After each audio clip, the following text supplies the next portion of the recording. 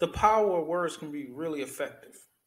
As in Proverbs 10:14 states, the wise don't tell everything they know, but the foolish talk too much and are ruined.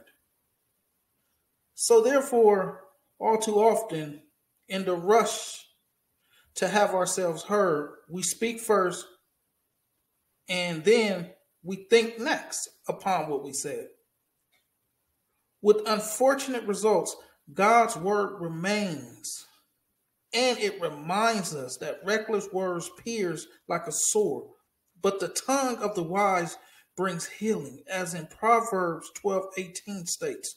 If we to seek to be the source of encouragement to friends and family and those we come across, even to those on YouTube, then we must measure out our words carefully.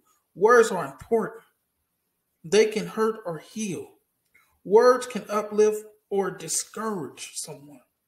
And it is reckless. And words can be spoken in haste, cannot be erased because it's been said. And normally when you say something, it's mainly coming from your heart, right? But today, measure your words carefully. Use words of kindness and praise, not words of anger or dissension. Remember that you have the power to heal others or to endure them to life as it lifts them up in hope. Remember, when you lift them up, your wisdom will bring healing and comfort to a world that needs both, because we all know that we are all in this together, because we're all living this life together in the world. And it can be hurtful. People can be mean. Even those that you know can say things that can hurt you.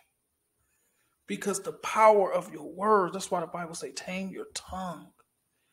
Because it is what comes out of your mouth, not what goes in. And words can truly hurt. It's just like verbal abuse. It's the same as physical abuse. It has the same effect. So remember, watch what comes out of your mouth.